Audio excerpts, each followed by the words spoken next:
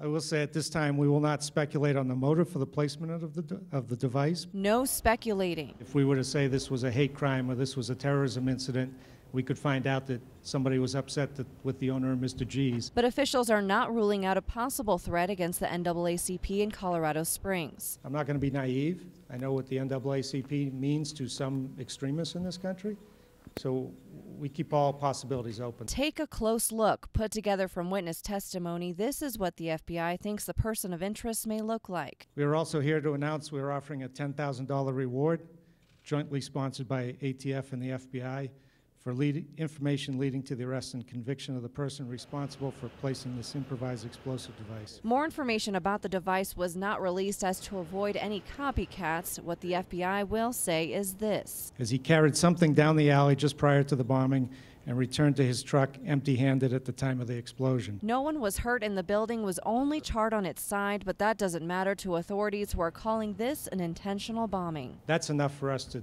do the investigation. We don't have to have a certain degree of damage to prosecute somebody on this.